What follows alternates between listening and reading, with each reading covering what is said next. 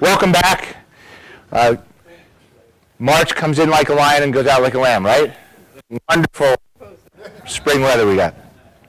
I'm glad you all made it back, or most of you made it back. We have 2 screens today, so we're in good shape. I discovered this morning and last night, again, a reminder just how easy it is to waste tremendous amounts of time on the internet. I wanted to tell you this morning that we have a tremendous amount of stuff to cover, lots to do, and not enough time to do it. So I tried to look up where that quote came from. No. All right. So I was going to illustrate the quote very nicely for you, but we don't have that. Okay. If we could bring, my lights person is gone. Where did John go? Wait for John to come back, and then the lights can go down. Yeah, the main light's down for us to get started here. As the last few people drift in. Lots. That's good. Okay. We'll bring the lights back up after this slide so you can stay awake. All right, let's start with this. Again, we do have lots to do today, so I don't know how far we'll get. We'll see what happens. But let's start with this. This is the Big Dipper. When you look up in the sky and you look at stars and you see stars like this, what can you conclude about those stars just from looking at them? They're beautiful. Okay. Besides being beautiful, which they are, what else can we conclude? Let's go to the physics rather than the aesthetics. It's clear. It's a clear night. All right. What else? Bright. Some are brighter. Some are fainter. They don't move. Well, from this picture, you can't conclude that, but if you look at it in enough nights, you conclude that, so that's good. The main thing you can conclude from looking at the stars at night is that indeed some of them are brighter and some of them are fainter. That really doesn't do us much good. We want to know why some of them are brighter and why some of them are fainter. So why are some of them brighter and some fainter? Further away. It's obvious. Which ones are further away, the fainter ones or the brighter ones? The fainter ones. Good. You've used your common sense. And what did we learn about common sense last time? It's not going to help you very much. There is more to this story than gut tells you about the stars. But for most of human history, the answer you just gave me is the one we all used. That the faint stars are far away, the bright stars are close. And that's obviously right, which ought to tell you that it probably is either wrong or isn't the whole story. So what we want to do is figure out what of a star actually is. And in order to do that, we need to look a bit deeper. So our intuition told us distance determines the brightness of stars. Physics tells us that this story, and what we want to do is figure out, in addition to distance, what else there is that determines the brightness of stars. Ultimately, today, we're trying to put together a plot. We want a single diagram that's called the Hertzsprung-Russell diagram, the HR diagram. It is far and away the most important diagram in astronomy and astrophysics. So I want you to understand what you're looking at diagram, because that diagram is going to take us to the end of the universe. That diagram is going to take us back to the beginning of the universe. And you need to understand what we're looking at when we look at that diagram. And I want you to be convinced that astronomers know what they're doing when they've created this diagram. That's what we're trying to do today. All right? You told me distance determines the brightness of stars. And indeed, distance does matter. Some other things will matter, but distance certainly matters. And with light, with any source of light, if you take that source of light and take it further away from you, it gets fainter. If you bring it closer to you, it gets brighter. That's what your instinct understands. In physics, we can measure how the brightness of an object changes with distance. And the way in which things change with the brightness of something changes with distance. And something becomes twice as far away, it's not twice as faint or half as bright, it's 4 times fainter. If something is 3 times further away, it's 9 times fainter. If it's 10 times further away, it's 100 times fainter. The inverse square law. The inverse square law appears all over the place in physics. This is how gravity works. This is how electricity and magnetism works. This is how light works. For something that's a little closer to home, quite literally, if you've painted a wall in your house, if you take that can of paint and you have 1 square of wall that you're going to cover with that can of paint, use up all the paint on that 1 square meter. You're painting it red. It's now bright red. Now you want to instead use that same can of paint to paint a wall that has 4 square meters. You're going to have to spread the paint over 4 times as much surface area, so you can only use 1/4 as much paint on the entire wall. The wall is not going to look as bright because the paint is thinner. Now, if you want to use that 1 can of paint on a whole room that has 1,000 square meters of, that's pretty big, 1,000 square meters of wall, that paint is going to be almost transparent. This is what light does. The further away the light has to go, the more surface of the universe or the sky it has to spread over, so it becomes fainter, the inverse square law. We can quantify this. You don't need the equation, okay? But we can quantify this to figure out exactly how far away an object is if we can measure its brightness. This is a great tool to have. So it's our first law of physics for today, the inverse square law. Yes? Another factor that determines what you see, and that is the emission from the star itself could be more intense in one case than another at the same distance. Absolutely. What he said was, isn't there another factor involved? Couldn't the emission from the star determine how bright it is? We're getting there, okay? Again, we use the Home Depot analogy. If I have a 100-watt light bulb and a 15-watt light bulb, and they're the same distance in front of you, obviously the 100-watt light bulb is brighter than the 15-watt light bulb. If I take the 100-watt light bulb and move it away to a greater distance than the 15-watt light bulb, they may look to your eye to be the same brightness.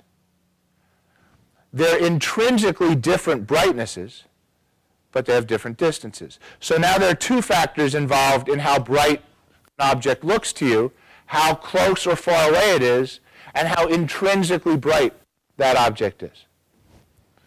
Now we've gotten ahead, but I think I'll catch up. All right, I've got a pot of spaghetti. You've all heated up the water to cook your spaghetti. What factors determine how easily or when that pot of water will boil? The air pressure. Okay. We're going to forget altitude. We're just going to stay in Nashville. Okay, that was very good. Okay. What other factors? The amount of heat. Okay, the amount of heat going into that pot. The area of the pot. Okay, that's good. We hit them both. We actually hit all 3 if we include comparing Denver and Nashville. But temperature and the size of the burner you're going to use determine how readily you can boil that pot of water. We're going to compare this to stars. That's where we're going, because stars also have temperatures, and stars also have different sizes. What I want to make the case to you for is that we can measure those, and that astronomers actually know the temperatures and the sizes of stars. Okay. Here we have a stove. I've got 4 burners. If I set all 4 burners to the same temperature, which burner are you going to use to get more energy? Bigger one. Okay. Size matters again. The bigger the source of heat is, the more energy you get from that source of heat. If we're comparing 2 objects that have the same temperature, the big one generates more heat. So you can boil that pot of water on a big burner at a low temperature. It's actually hard to boil that pot of water on a little burner at a high temperature, but you as cooks have learned how to adjust depending on what stove you've got. All right. This leads us to the second law of physics that we need today. It's the Stefan-Boltzmann law. The Stefan-Boltzmann law says the total amount of energy emitted by an object, how much heat or energy you get from it, depends on the temperature and how big it is, the surface area. It turns out that temperature is a much more important effect because quantitatively, the amount of energy you get depends on temperature to the fourth power, which means if I double the temperature, I don't double the amount of heat. I increase the amount of heat by 2 times 2 times 2 times 2, 2 to the fourth power, which is 16. So if you turn the temperature up by a factor of 2, you get 16 times more energy from it. That's a very powerful effect. Again, for us in here, we're not going to do the math, but this is a basic law of physics that has been known empirically for almost 2 centuries. It's very easy to measure the temperature of an object if you know how much energy you get from it and you know how big it is. Or if you know how big it is and the temperature, you can measure how much energy is coming from it. Any 2 of those 3 parameters will give you the third one. So now let's go back and see what astronomers actually have done over the last couple of centuries. In the 18th century, astronomers generally concluded that all stars were identical. And the only difference between the stars we saw in the sky is that some stars were closer and some stars were fainter. And the reason some are closer... Is that me? No. The reason some are fainter than others is because some are further away than others. But all stars were thought to be... See? There we go. Yeah, something's different. All stars were thought to be intrinsically identical, which means they weren't, some of them were not 100-watt light bulbs and others 15-watt light bulbs. They were all 100-watt light bulbs. That's what the understanding was in the 18th century. It's not correct, but in about the year 1800, there was no other way to figure out any other differences between the stars. Hey, David, let's swap your mic out. Okay.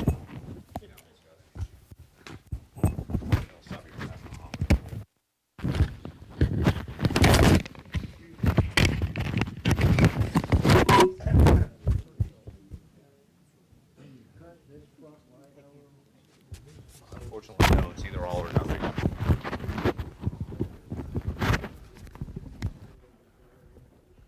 Can you hear me now?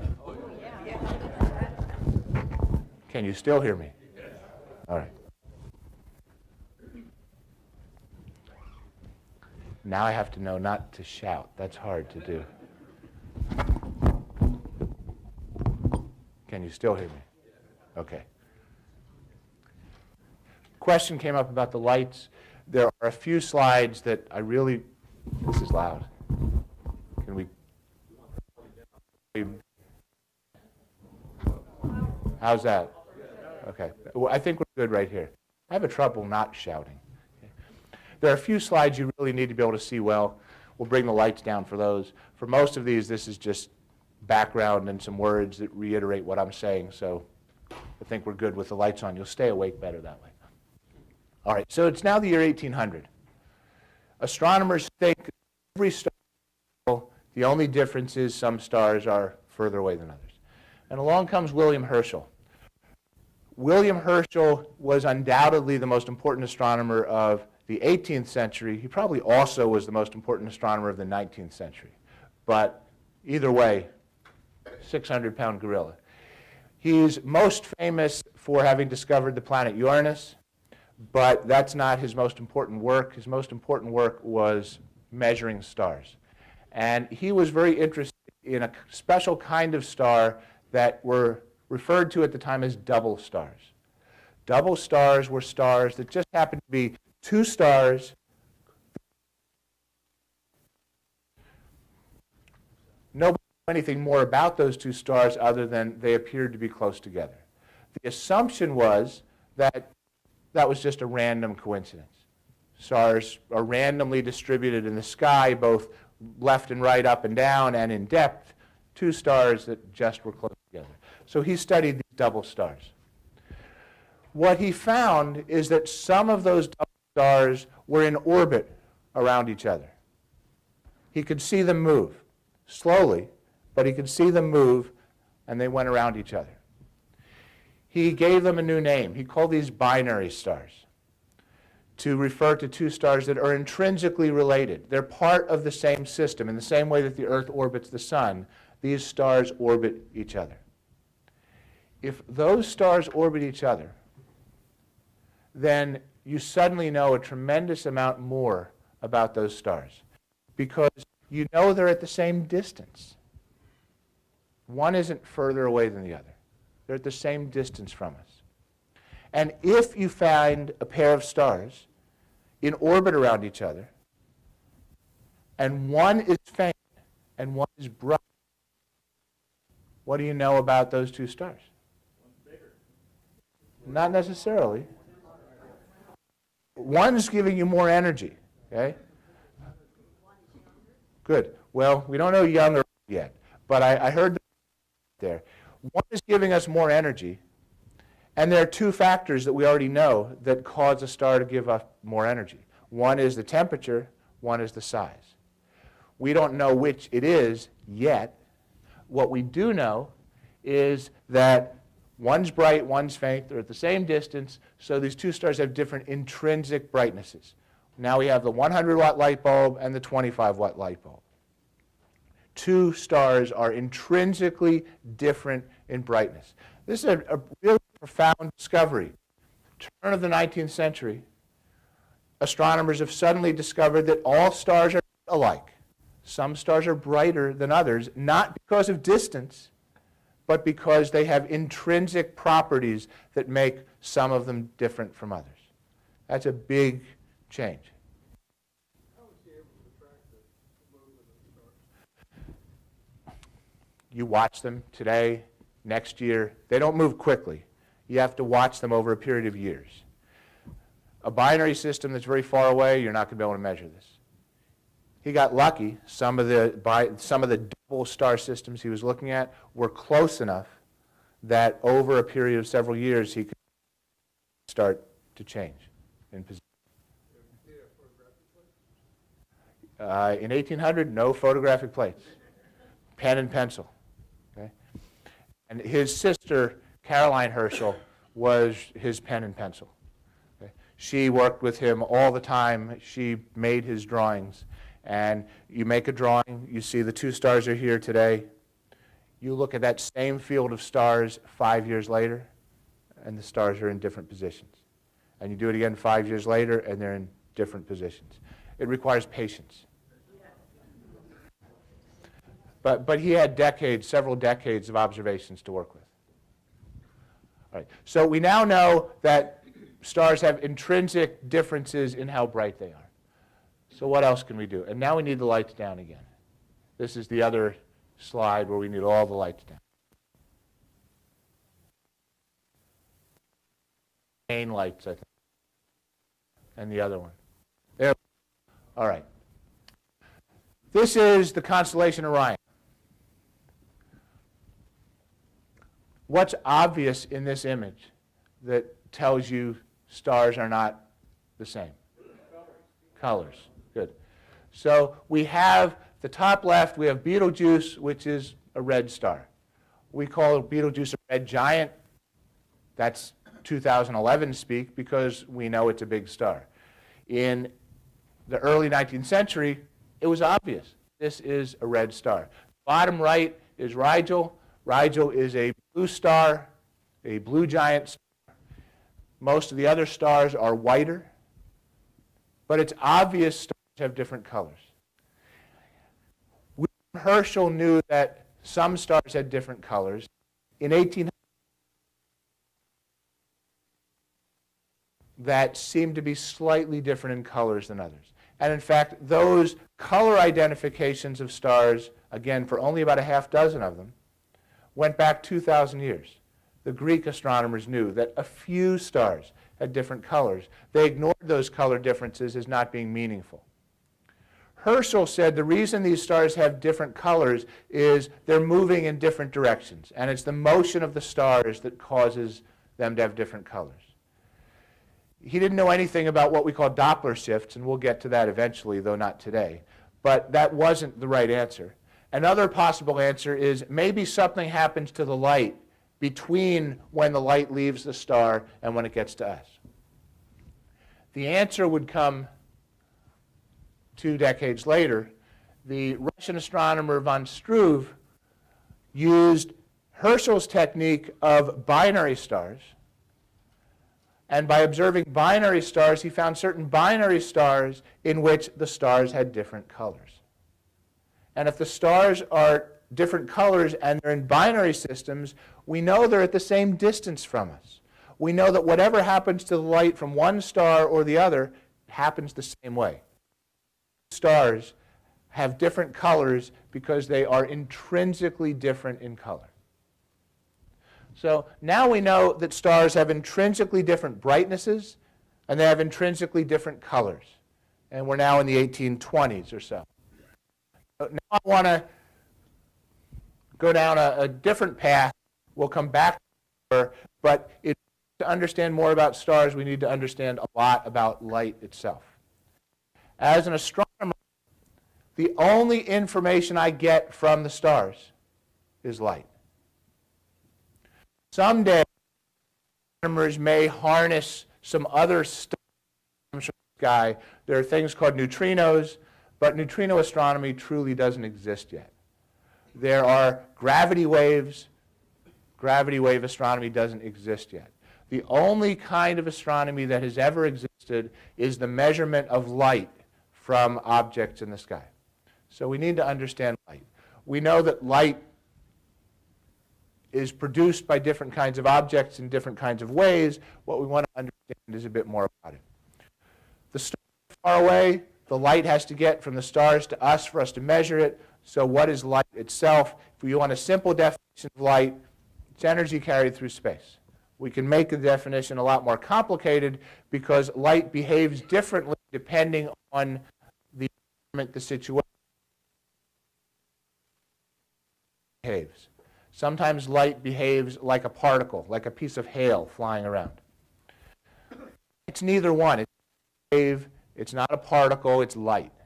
But it does different kinds of things in different situations. But light is energy traveling through space. That's what's important for us. Let me ask you about light and your body. Your body's good at detecting light. So what part of your body is good at detecting what we call visible light? The red, the blue, the yellow, the green. Your eyes are a good light detector. What part of your body is good at detecting infrared light? Skin. Why is your skin good at detecting infrared light? To protect itself? What in your No, that's water. It's the water in your skin cells that's good at detecting infrared light. How about X-rays? Your bones are X-ray detectors. Your skin isn't, your muscle isn't. This is why X-rays can penetrate through the muscle, the skin, the blood, but it can't penetrate through the bone. So the bone absorbs the X-rays. It detects the X-rays. How about ultraviolet light? I heard this answer earlier. The skin, and I heard in detail why your skin does it. The melanin. Okay? The melanin molecules in your skin absorb the ultraviolet light. Astronomers have gotten very adept at inventing or using materials someone else invents that are good at detecting different kinds of light. When most of us think about light, we think about what our eyes can see. The red, the yellow, the blue, the green. But there are kinds of light. Infrared light, ultraviolet light, X-rays, they're all light. They're all energy traveling through space. The difference between an X-ray and infrared light is how much energy is carried by the X-ray and the size of the wave, the light wave.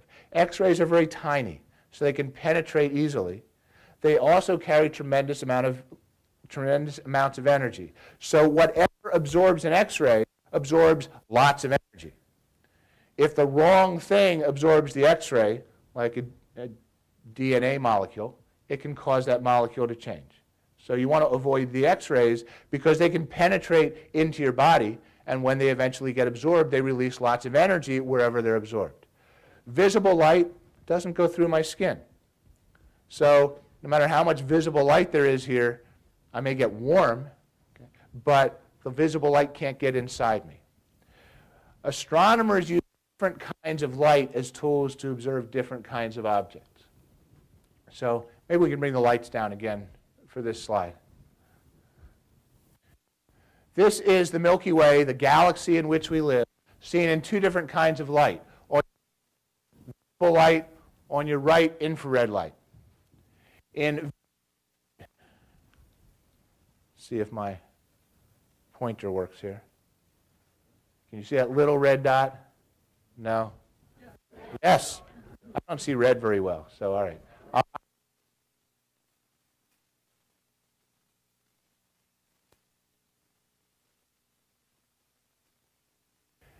Visible light. It looks dark.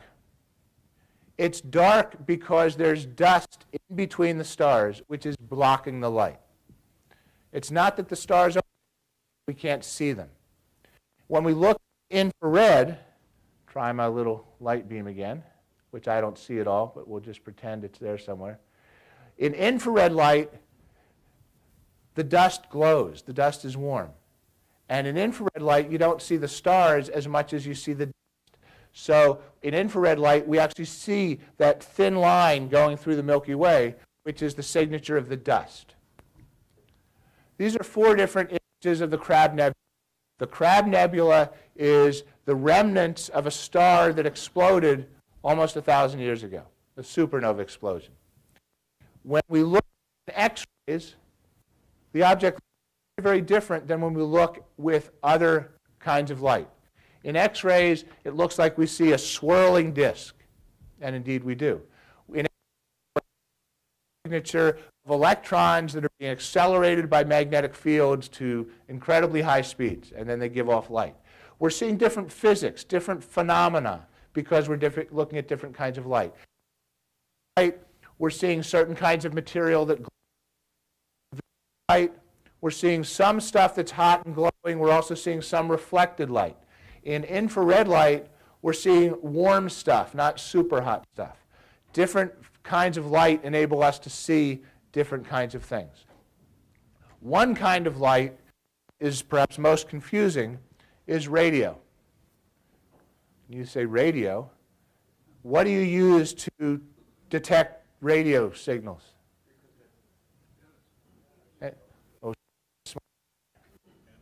An antenna. What do you use? When I say listen to the radio, what do you use? Your ear. What are you detecting with your ear? Sound. You're detecting a sound wave. You can't tune in right now with your ear to 97.1 FM.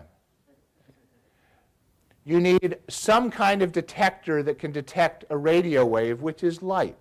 And that's an antenna, a piece of metal.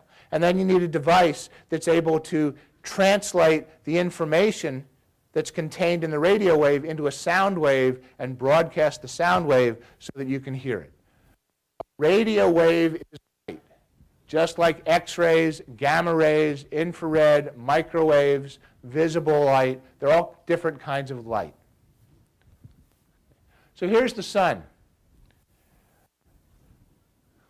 Interesting looking thing. We've got a band down here that says 5,000 kilometers, so this is a big thing we're looking at. This is the sun in yellow or orange light. Why do we see the sun as this color? That's the question in front of us, though you don't have to answer it this second. So here's the object. So you do have to answer these questions. Why is the grass green? It absorbs everything except, good. Grass does not emit or give off green light. The light from the sun is all colors. And that light from the sun hits the blades of grass. And the grass, the material in the grass absorbs the red and the blue and the yellow and the orange. But it doesn't absorb the green. And the green bounces off the grass. and we see reflected light when we see the grass is green. Why orange is orange? Same answer. The material that makes up the skin of the orange absorbs all the other colors of light but reflects orange. Orange bounces off the orange. The orange does not produce orange light. The grass doesn't produce green light, and the blue man group, they don't emit blue light, but the paint they put on their face absorbs all the other colors. Last one for the lights down. All right. We have some flame on the bottom right. Flame blue. The heat. They're emitting light based on the temperature. That's the right answer. We had the blue man group. They're blue because they reflect blue light. We have the blue flame. It's blue because it emits blue light. They're very different kinds of objects. Stars are objects that emit light. They don't reflect light. So what we need to do is understand why the red coals are red, why the blue flame is blue, why the sun appears yellow or orange. These are objects that are emitting light. So now we can have the lights back up.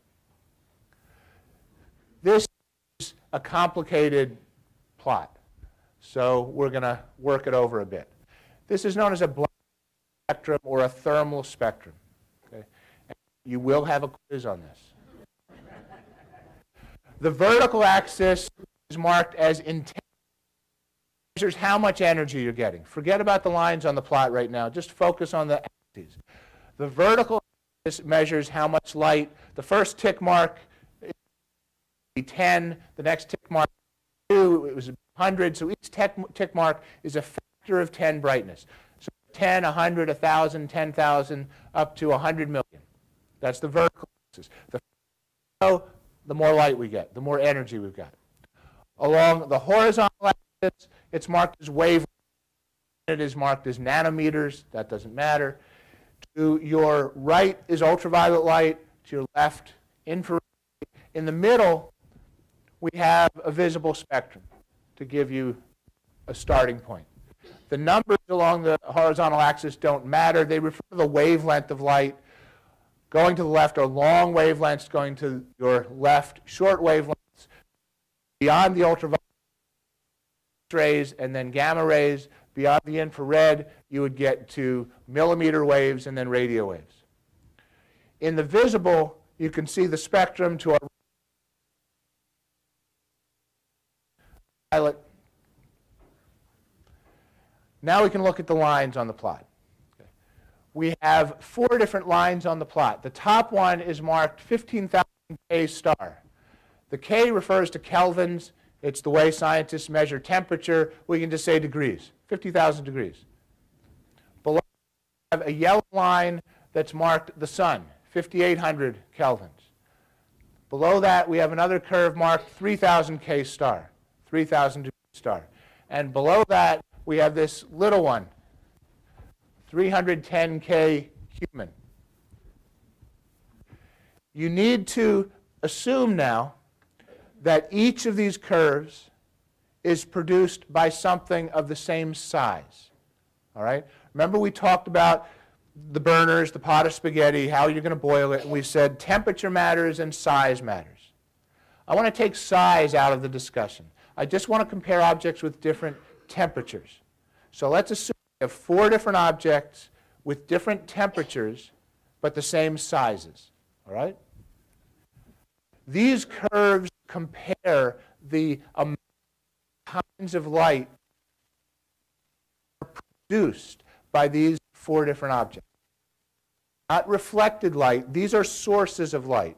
They produce light, send it off into space. We learn if we compare those 4 curves. Help me out. The hotter the blue. The hotter the bluer? Yeah. What else? The amount of energy. What about the amount of energy? It's different. is it different? If I compare the hot one to a cool one, how is the amount of energy different? The wavelengths appear different. What else? It emits more. Getting somewhere. All right, let's compare the 15,000 degree star with the 3,000 degree. If I pick any particular wavelength, so let me start down here, and I'm going to give up on this. Let's just go at 10 to the 2, at 100. And if we look where the 3,000 K star is, it actually comes down below the bottom of the plot before it gets to 10 to the 2. It's producing almost no. Now this plot in principle goes down infinitely far into the basement. So eventually that line would cross 10 to the 2. But it's producing almost no energy at that wavelength. The 15,000, lots of energy at that wavelength. So depending on the temperature, we get more or less energy from the object. The 15,000 K star at every single wavelength produces more energy at every wavelength. Start at 100, but you pick any number you want, and the curve is always above the red curve, always. So a hotter object produces more energy at every wavelength. All right? Our 300-degree human, we're out here. We don't produce a lot of light. But in fact, I'm producing light.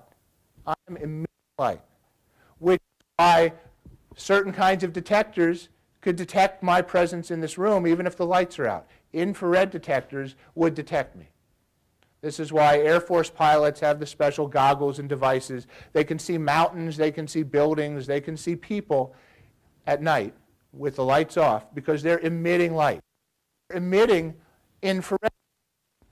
They produce most of their energy out here in the infrared. I'm not producing much visible light. I am producing some. But our eyes are not sensitive enough to detect the visible light my body's producing. I'm, in fact, X-rays. Now, I may only spit out one X-ray every 1,000 years, but if we wait long enough, I produce X-rays. So another feature of these black body curves is that objects that are emitting energy because of their temperature emit energy at every wavelength. Every object emits gamma rays, X-rays, ultraviolet, visible, infrared, and radio waves. Higher objects emit more of everything. Objects emit less of everything. One more thing to pull from this curve. The gentleman back, I think, told us this. The hotter objects are bluer. Each of these curves has a peak. For the human, this peak is in the infrared. For the 3,000 K star, the peak is actually still in the infrared, just a little bit beyond the red. For the sun, where's the peak? Yellow. The sun appears yellow-orange because range of most of its light. The 15,000 K star has a peak here in the ultraviolet. So now we have an incredibly powerful tool. If we understand these things called black bodies, and physicists figured out black bodies in the middle of the 19th century. Black bodies are mythical laboratory objects that produce light at every wavelength, and the only thing that matters is their temperature. If I have a black box, almost like my briefcase here that's black, and if this were a true black body, I could shine anything on it, and it would absorb that light. It would absorb the X-rays. It would absorb the radio waves. It would absorb the visible light. It absorbs everything. And if you absorb light, you're absorbing energy. And if you absorb energy, you heat up. Now you have a temperature. And now that thing that has a temperature will give off light. And it will give off light in this way. And it turns out this is what stars look like. There are some differences depending on the star, but to a good approximation, every star looks like this. Stars generate light. They emit light at every wavelength. And if you measure how much light the star emits in red, in blue, in green, in infrared, in radio, in ultraviolet, you can plot the amount of light they get at every wavelength, and you'll discover where the peak is. And if you discover where the peak is, you've now measured the temperature of the star. And that's pretty cool. We're hot. Okay? So this is what we get out from the black body spectra. They give off light at all wavelengths. The location of the peak tells us the temperature of the object giving off the light. And objects give off more light at every wavelength than cooler objects, okay, assuming they're the same size. So let's go back to the 1850s. There is an understanding of black bodies by about this time, and we know that stars have different temperatures, stars have different intrinsic brightnesses. We know that the difference in brightnesses depends, or could depend, on, let me say that again. Stars appear different in how bright they are. We know that they have intrinsically different brightnesses because we can have two stars that have different apparent brightnesses but are the same distance from us. So they can be different. We do know that the apparent brightnesses can depend on distances, but the intrinsic brightnesses depend on two other properties: their size and their temperatures. How bright they look will depend on three properties: their sizes, their temperatures, and how far away they are. So we have to figure out how to measure those three properties of stars. That's the goal now. If we can figure out how to measure the distances to stars, the temperatures of stars, the sizes of stars, we'll have gone a long way toward understanding stars. Now, we did this parallax experiment. Put your finger in front of your eye and you blink your eyes, and you can see that things move. Details here, this just explains what we did last time because we got a week ahead of ourselves. So what I want to do is ask, how am I going to use parallax? That's what I want to do. I want to measure distance using parallax. Okay. What we want to start with is figuring out how to measure relative distance, absolute distances. So let's go there. So you do this experiment and look at the people sitting in front of you and around the room. Is it the angle that you look? It will be the angle. Put this on my hip.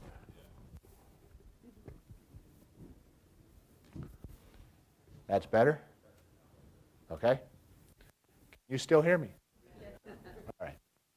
So when you look at an object blinking your eyes, which objects appear to move more? The closer objects. So there's the relative measurement.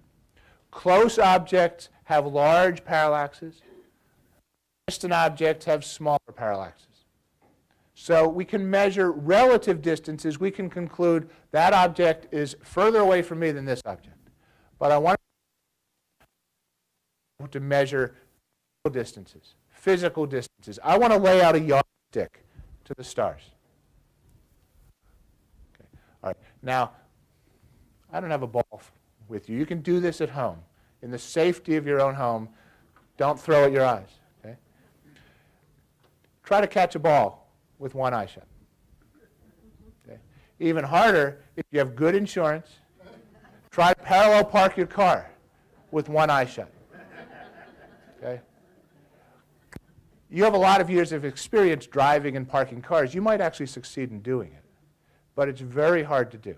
What you're doing with your two eyes is you're measuring constantly relative distances, and indeed your brain is able to figure out, at least to a good approximation, absolute distances so that you can parallel park that car.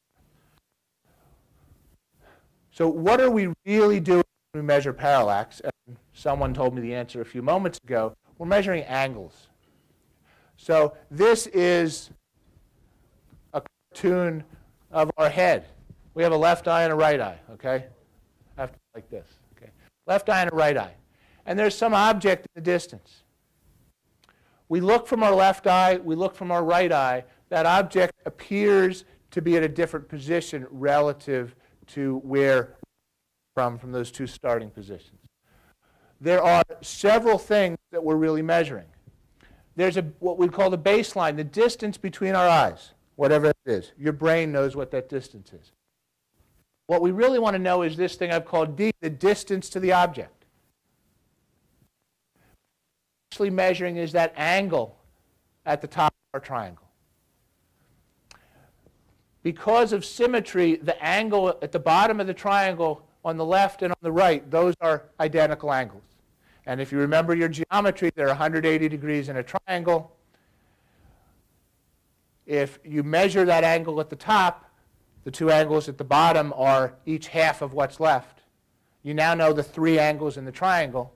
Your brain knows the distance between your two eyes. If you know three angles in a triangle and you know one side, you can use geometry to calculate the length of the other two sides. This goes back 2,500 years. It's just geometry. So what your brain is doing constantly is measuring that angle. And because your brain knows the size of your head, it's able to measure distances. Now, with your eye, it's hard to measure for stars. It's easy to measure the distance to the stop sign, but not to stars. So with stars, we need different eyes. So what eyes should astronomers use in order to measure the distances to stars? What's that? Telescopes. So where do you want to put your telescopes? Orbit the Earth around the sun. Okay. Initially, we could measure by putting one telescope in Spain and one telescope in Germany. But what we now do is put the telescopes in orbit around the sun. Now, the easiest way to put a telescope in orbit around the sun is, as was mentioned by somebody else, use time.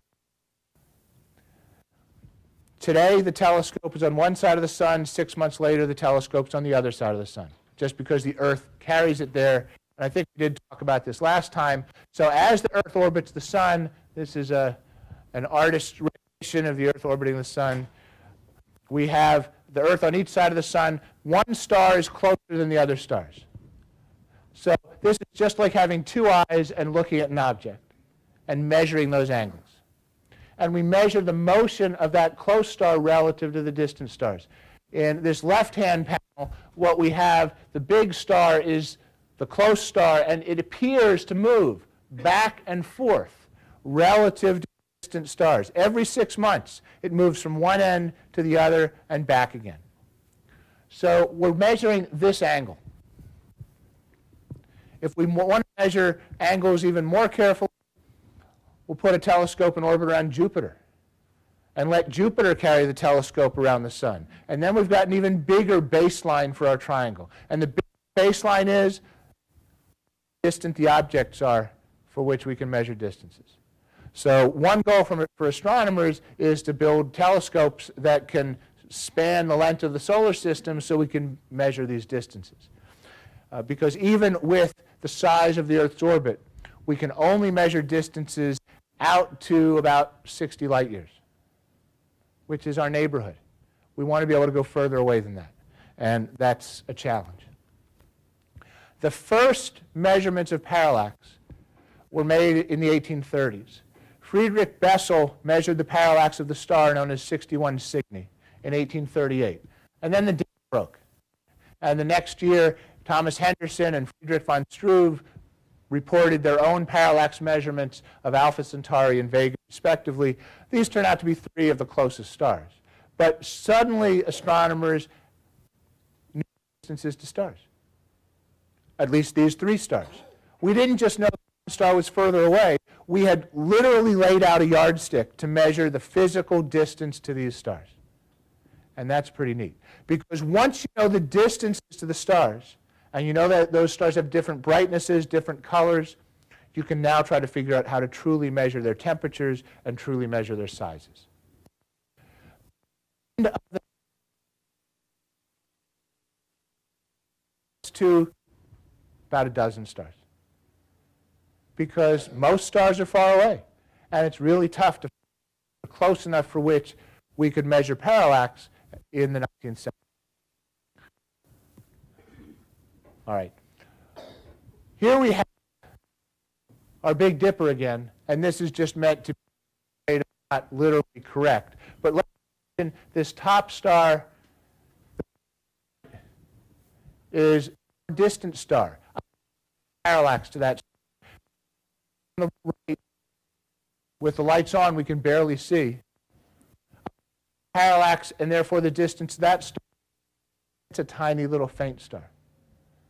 I now have very clear evidence that there's a lot more to this picture than where we started minutes ago, that it's not just distance. Because now I have the bright star, which is the distant star.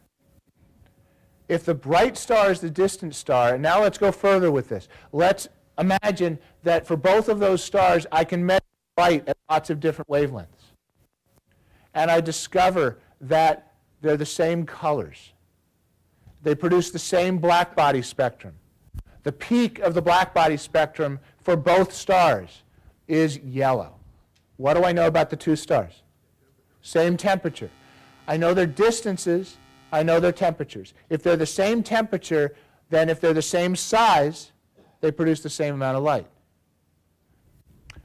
But the bright one is far away. So what do I know about the bright one? Size. And so what do I know about its size? It's big. Bingo. We can measure sizes, we can measure temperatures, we can measure distances. The key is measuring the distances to stars, because no matter how far away the stars are, I can measure the colors. As long as the light gets away, I can measure the relative colors. Measuring the distances, that's the really hard thing. There we go. So this brings me to this diagram, which was where I wanted to get. This diagram. H stands for Hertzsprung, that's the name of somebody. R stands for Russell, that's the name for somebody else. And we'll count both of them, I hope. So let me back 4 centuries. In 1666, Isaac Newton the road toward the HR diagram, though he didn't know that that's what he was doing. He put light from the sun through a prism. When it goes through a prism, you get a spectrum. The light spreads out into the colors of the rainbow. Okay. You can also rainbow and put it through another prism and combine it, and you get white light again. Light is composed of lots of different colors. You just need to know how to spread it out and make measurements of what you've got. This is a spectrum of the sun. John, could you flip the lights down since you just came in there? What we've done with the sun is the spectrum is so long that we've chopped it up in pieces and then stacked the pieces on top of each other. Top line is the reddest part of the spectrum, and then you continue with the next line and the next line to go from red over to the blue and the violet. What do you see when you look at the spectrum of the sun, besides the colors? Gaps. Good. These gaps we refer to as dark lines. By Osher in the early 19th century, when he actually measured 574 of those dark lines in the spectrum of the sun. He didn't understand what was causing those dark lines. He just thought the light was missing. But over the next several decades, chemists started to figure out why the light was missing. You can put different kinds of materials in the laboratory and shine light through those materials. So let's imagine I have a cloud of sodium gas, and I put it in a bottle, and I shine light through the sodium gas. Light goes into the sodium gas, I've got all the colors, and when the light comes out, there's some missing. The sodium has absorbed some of the colors. The sodium has removed some of the colors. In the same way that your bone absorbs X-rays, in the same way that the water in your skin absorb infrared light. Now we're talking not about infrared light, but about a very, very precise slice out of the infrared, or a very slice out of the visible, very precise slice out of the yellow. And sodium will absorb different colors of light, hydrogen, then carbon. Every element has a unique fingerprint of the color of light it's a. These are spectra of different stars. Different. These are nice, modern, actually synthetic spectra to help illustrate what we're looking at. But from top to bottom, you could pick one line, let's say this one right in the middle, and you see that that line changes in how dark it is with the different stars. That line is telling us two things about the star. Partly it's telling us what the star is made of. Because if the star didn't have any hydrogen, it wouldn't absorb that color of light. The amount of hydrogen it has is also going to determine how dark that line is. There's several other factors, actually, one of which is the pressure, another of which is the temperature. If the hydrogen is at the wrong temperature, it won't absorb the light. If the hydrogen is at the right temperature, it will absorb the light. That's the chemistry and physics of those lines. These are actual spectra, although these are drawn. This is before photography was possible for astrophysical objects. In the 1860s, the Italian astronomer Angelo Secchi started observing the spectra of stars. It produced all the lines, but stars could be categorized based on these lines. We now know that the lines are telling us the same thing the black body spectrum is telling us. The lines are telling us the temperature as well as the chemistry of the star. But for him, they were just different categories of stars. And he created what he called first type, second type, third type, and fourth type stars, categorized by the kinds of lines they had. Prior to this, categorized as Alpha Orionis, Beta Orionis, Delta Orionis. And all that meant is Alpha Orionis is the brightest star in Orion.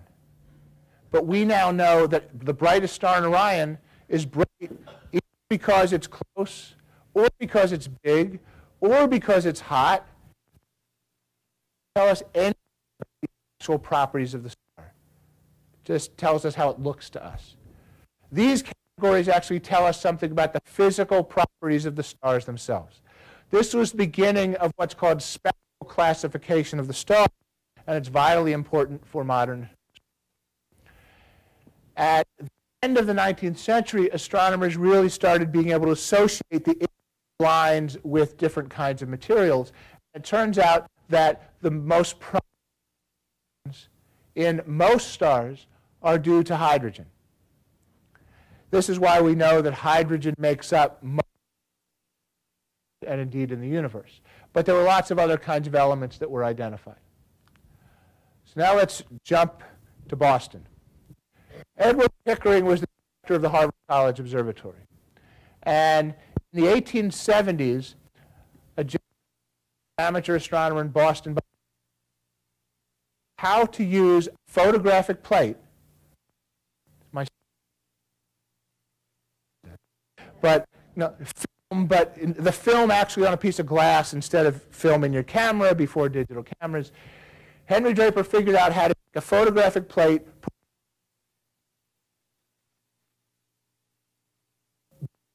In particular was he put a prism in between the starlight and the photographic plate. So each star produced a spectrum instead of a little dot.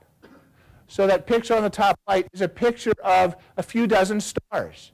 But what you see in the photographic image is the spectrum of the stars. And Henry Pickering picked up this technique and implemented it at the Harvard College Observatory. It produced thousands and thousands of plates, an archive of photographic plates. Now what do you do? Well, you need someone to look at them. And he hired what he called computers to catalog them. Computers used to be people. Okay? And the idea of computers wasn't unique to the Harvard College Observatory, but his computers were a team of women. The women couldn't get any other jobs in astronomy, but he hired them as computers. Wrong way. The first computer he hired, Williamina Fleming, began as his housekeeper. He then hired her in 1881 to start computing, which meant looking at these spectra and classifying the spectra, using the same general idea that Angelo Secchi had used, type 1, type 2, type 3, type 4. Williamina Fleming decided that the 4 categories of Secchi weren't good enough. She decided she'd use a different different categories. Okay? She had A stars and B stars and C stars all the way down to O, but they didn't fit in the symmetry of things. The A stars were the ones that had the most hydrogen. With the darkest hydrogen lines, those are the A stars. The ones with the next darkest hydrogen lines, those are the B stars. So she had 15 or so categories of stars. In a period of about a decade, she single-handedly categorized over 10,000 stars. It's a tremendous achievement. Okay. Pickering published what was called the first Harvard catalog of spectra in 1890. He was the sole author of the publication. He was very generous, though. He said in the beginning, the great portion of the measurement and classification of all the spectra and the preparation of the catalog for publication has been in charge of Mrs. Fleming. So she got a footnote. He got credit.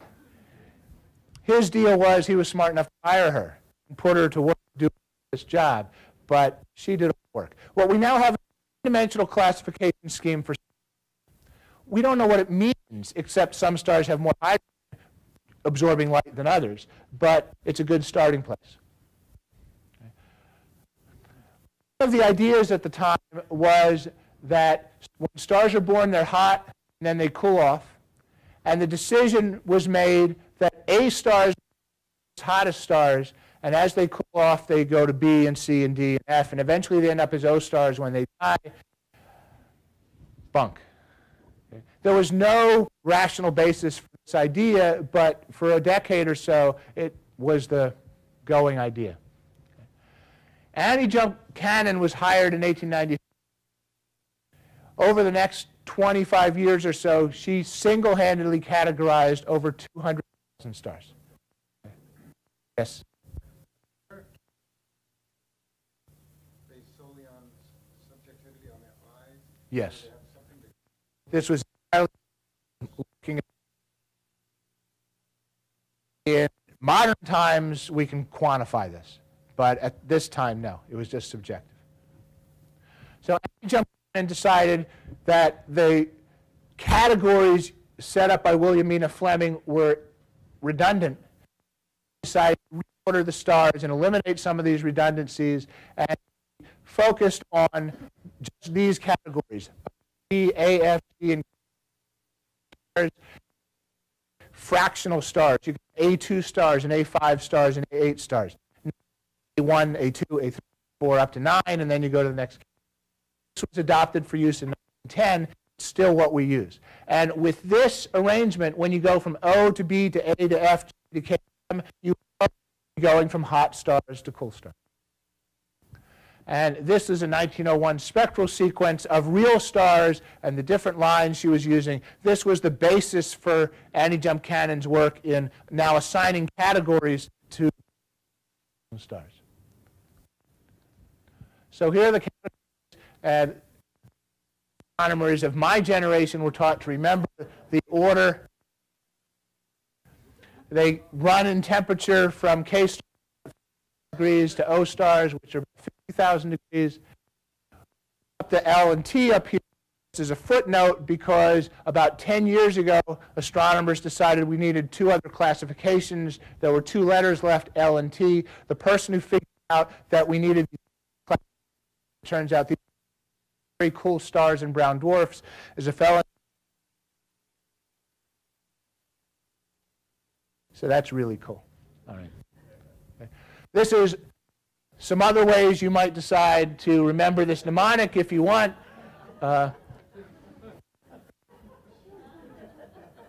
You can take your pick. Remember from backward. My killer goat farted after breakfast oatmeal. That'll keep you awake in the morning. All right. But astronomers have to remember the order of the letters because it's vitally important for what we do. Okay? Now, in 1900, there were about 20 stars, as I mentioned, that had parallaxes. Some more of these parallaxes, not this guy, though. This is Hertzsprung. He actually figured out that some stars truly are bigger than other stars. He discovered that there were some faint red stars and some bright red stars distant, and that absolutely means that this was the first real proof stars and other stars are little stars. Started measuring parallaxes for other stars. And by 1910, he measured parallaxes for all of 52 stars. But this had increased known parallaxes by more than 2. And he produced this chart. This is the first. In this plot, we have bright stars at the top, faint stars at the bottom. We have red stars to the right, blue stars to the left. You can use any Cannon's classification star to decide where you put stars going right to left, because those classifications measure the temperature of the stars. Once you know the distances of stars and you know their temperatures, you can measure their size. But more importantly, with their distances and how bright they appear to be, you can measure their true brightnesses, and that gives you parallaxes. And it turns out that most stars fall along this line, marked by those two straight lines. Astronomers call that the main sequence. That's where most stars live out their lifetimes. There are a few stars in the top right and a few stars in the bottom left. I want to put on the HR diagram. We have brightness on the vertical axis, temperature on the horizontal axis. Generally speaking, we have a sequence. We have faint, hot stars down here. We have bright, cool stars on the top right. The ones on the top right are going to be our red giants. The one on the bottom left, those are going to be our white dwarfs. All right. So let's compare these two stars. Stars A and B have the same temperature. One is bright, one is faint. What can you conclude about A compared to B? Size. Which one's A? Okay. A and C are the same brightness, but A is hotter than C. Which one?